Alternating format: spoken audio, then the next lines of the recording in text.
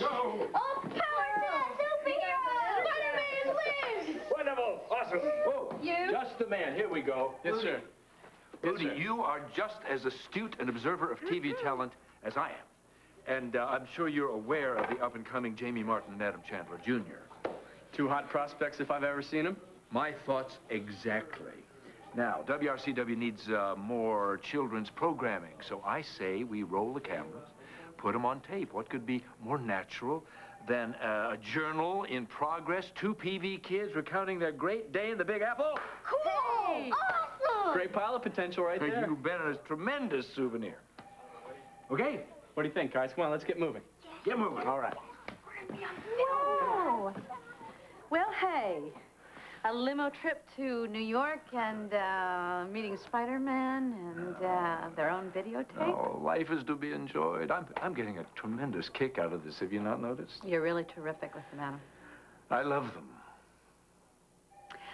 I need some advice. Really? I'm honored. What? I need some help. How to tell Jamie and Junior about the Tad and Dixie's divorce. I'm sure that he's going to tell them when he gets back, but I have to... Liza. Hello. Just wondering. I assume you've heard about the sudden change in Ted's marital status. Yes, of course. Why do you ask? I was just wondering about the timing. Was it before or after you re-signed with WRCW? Tad Martin's marital status has about as much to do with my career as that rock from Mars. Timing is everything. Yes, Adam, it is. As a matter of fact, I've been working a lot of years to try to make this network a major force in the industry.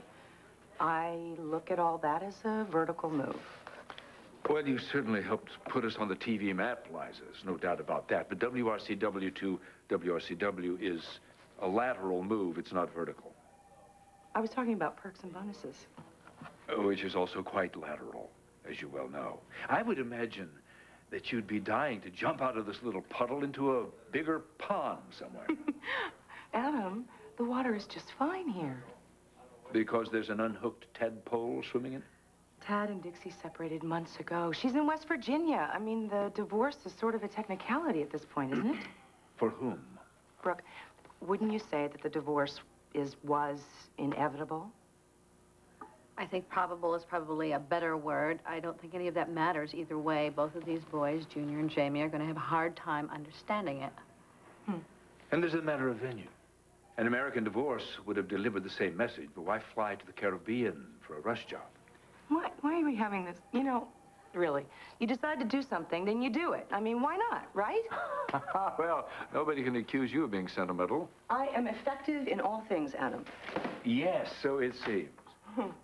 And I'm sure Tad, by this point, is a bachelor, even as we speak, and is free to chase after whomever he wants now. But it still brings me back to the same question. Why? Does he want his freedom at this particular moment? Be a better judge, of course, Brooke. Don't you think that Tad might have opted for a quick divorce for the children's sake? I mean, no more waiting, no more empty hopes for reconciliation?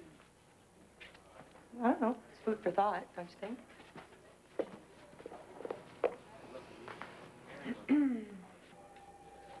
You know, Jamie's had dreams about Dixie coming back. So is Junior. It's funny, it's hard to try and explain the idea of divorce. I mean, no matter how you explain it. I mean, kids don't get it. Not for a long time. I mean, I tried before to help Jamie understand it. And he was very young. It was when Tad and I first divorced, and it just makes me feel like he feels nothing ever lasts. And I'm glad that you're around for him. Growing up's hard enough without a constantly changing cast. Oh, we did it! That was great! You got it? Yeah? That's great. Listen, it's been a long day. I think we should head home. Oh, it was a great day. Yeah. Yeah. Thank you again, Adam. Oh, yeah, it's my pleasure. I'll see you in the morning, AJ. You too, Jamie. Give me 5 there. Give me 5. Okay. Liza, listen, would you like to join us for dinner? Oh, I'd like nothing better. But, unfortunately, we've got a mountain of work to do. I'm sure we're going to have to work late and just order in. Oh. Okay, well, maybe another time. AJ, you enjoy your sleepover. Okay? Hey, I've got a great idea. Why don't you guys come over to my place tomorrow night and we'll camp out? Yes. Like we talked about on the way home from New York? Can we pitch tents and have sleeping bags? Sure. We can be safe and sound and near running water. Yay! Okay? Okay. All right. Thanks again, Adam. It really was a wonderful day. Good night. Come on, you guys. Let's go. Are you pooped?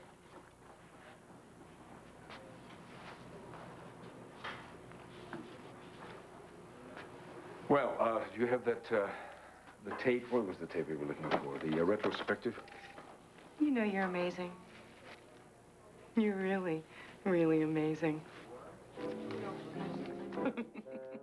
Oh, it is thrilling to watch a master at work. You dangle the bait, you play the line, and then you reeled it in. Patience. My father always said that was so important. That and a great deal of discipline, of course. What are you chattering about? You would sell your soul to have a few hours with her. You would cancel TCE if that's what it took. But you're not. You're actually taking yourself out of the game. I am so impressed. We have work to do here. We have the November sweeps to chart. Yes, but you have finesse and restraint. I mean, you just sort of inch your way into that motherhood thing. Mama Brooke was impressed and appreciative of Uber Daddy's constant sort of source of detail and genuine caring. It is genuine. I don't use children. Adam, it was a strategy to beat all strategies. It separates the amateurs from the pros. Here is the cold and calculating Adam Chandler who's actually putting aside his desires for Brooke, and he's turning her down, thus becoming unavailable, hard to get. It's brilliant. The campout's been canceled on account of wild beasts. Did you just check in with the campers recently? Yes, the campsite has been moved indoors because one of the boys heard a coyote. Jamie? Mother's instinct? Well, Tad said he knows about the divorce, and he seemed to take it fairly well, but, you know. Yeah, divorce is a cinch, but it's those pesky coyotes. Is it okay if I stop by on my way home? No, it's under control. No, you stay. You have fun. I can take care of the pesky coyote. I have to be there to light the fireplace anyway. Junior's got me signed up for marshmallow duty. Well, what about Sky? I had no idea it was a party for her. So Stuart passed it off as a gallery reception. Well, I'm gonna tell Aunt Phoebe, all right? Do you think you could get a ride home maybe with Stuart or Edmund or someone? Come here with a date, go home with Brooke. My, aren't you cool? A little nonchalance goes a long way. Yeah, 2 steps forward, 1 step back. Great distances can be spanned by taking little baby steps. A family evening with Adam? No, I am stopping by to check in on Jamie, and don't give me another Adam lecture, please. Oh, how I wish this reception had been for Pierce. You're not leaving, too. The boys are at my house tonight. Well, can't Winifred look after them, or Naomi? Well, I promised Junior that I'd come back and attend the marshmallow roast. Of course. The golden boy. But he's only here for a few days, Sky. You know, they're right when they say that blondes have more fun. Yes, yeah, they do, and even their parents love them more. Sky, don't be ridiculous. You know, if this were Haley's night, you'd schmooze till dawn. But since it's only me, why bother? That's absurd. It's You complete... know, I should feel grateful that you showed it all. I'm sorry that there's no artist for you to meet. Some unknown painter rates your attention, but your firstborn daughter, no way. If I had known this party was for you, I would have planned out of town. Sky, you couldn't be more wrong. Or more inconvenient. Forgotten daughter, back from the past. I love you, Sky. At a distance, maybe. Up close, I'm annoying and a fool. Few welcome homes, and I'm warm all over. As if anybody gives a damn if I live or die. Sky! Sky! Well, go after her. No, it won't do any good. It'll just make it worse. Do you want me to go? I can talk to her. No, there's nothing to do until she calms down.